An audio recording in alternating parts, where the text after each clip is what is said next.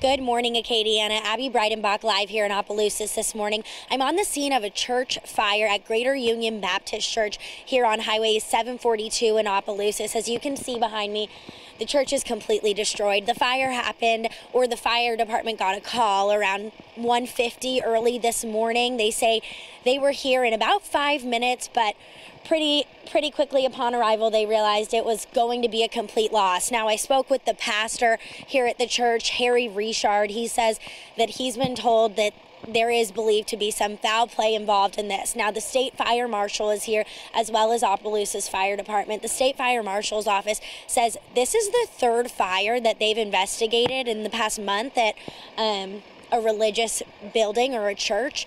So there is some things to question there, and that's why the church pastor said again that there may have been some foul play involved in this. That's all the information we have right now. This is an ongoing investigation that we'll keep you updated on throughout the day on social and on TV.